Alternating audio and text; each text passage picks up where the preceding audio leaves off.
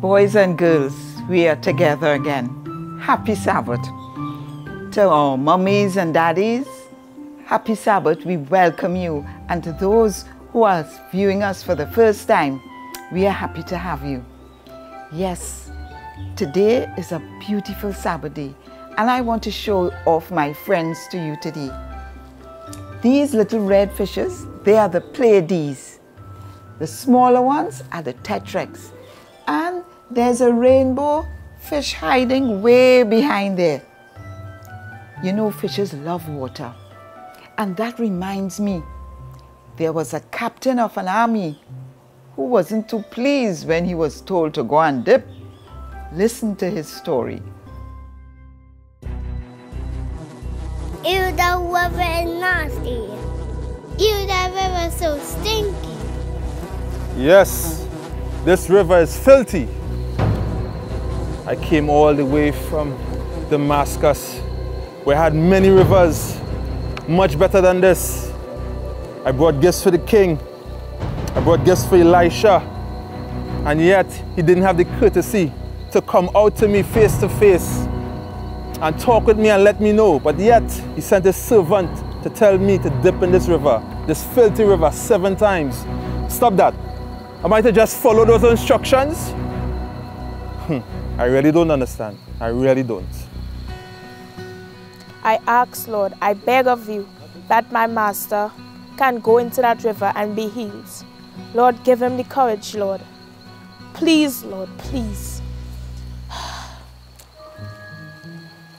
Oh, hi, boys and girls. Didn't notice you all there. You may be wondering what's taking place. Well, the situation is a bit tense, as you all could see, and my master is very angry. You all may be wondering why, so I'm going to give you all a little background of why he's so angry. Well, I am Ariah. I am the servant of Naaman. I am from Israel. I was taken captive from the Syrians and brought to my master to work for his wife. My master is a great man. He's a very good man. In fact, he's very kind to me. But he's very sick. He's also the captain of the Syrian army. He is suffering from a disease called leprosy. We tried so many ways to help my master, but nothing worked. We carried him by healers. Nothing worked. I watched my master cry day and night, suffering from a lot of pain. And it's very hurtful to watch. But God reminded me of a man named Elisha. He was a great prophet from Israel. I told my master about Elisha, and he hesitated. He thought about it, but then he went. When he went to Elisha's house, Elisha did not come out to see my master. In fact, he sent his servant. My master was angry. He thought that as utmost disrespect. Why wouldn't someone want to come out to meet a great man like my master? But Elisha sent his servant with a message to tell my master to go to that river, the Jordan River, and dip 7 times, and he will be healed. Lord, I ask, Lord, that your guidance and your message will heal my master. Lord, I ask that my master will humble himself and go into that river. Please, Lord, please, so that he can be healed. Foolishness. Foolishness. 7 times?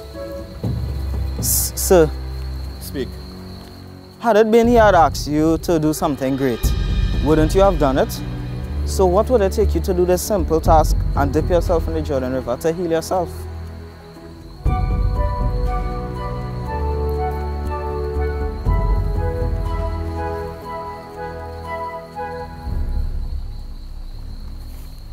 He's going in, he's going in, he's going in.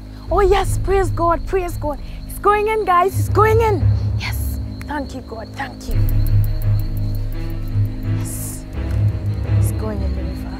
Yes, yes. Yes, Lord, please, Lord. He's dipping. 1. Yes, yes, Lord, yes. 2.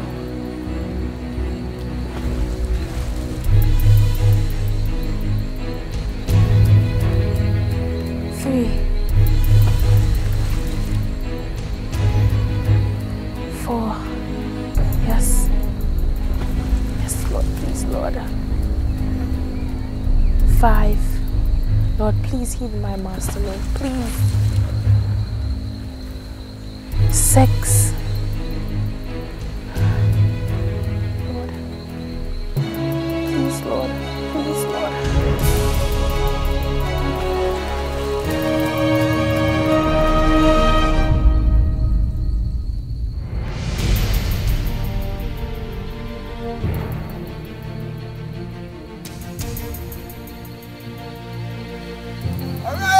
Yes, Master.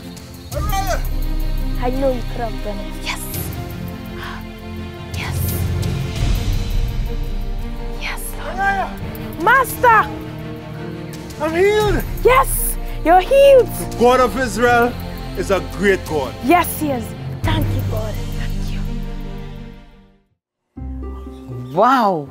Naaman was excited. He was now healed.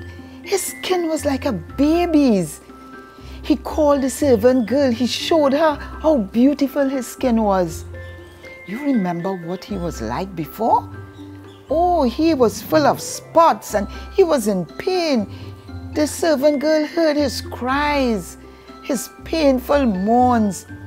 And then she advised his wife for him to go and visit the prophet.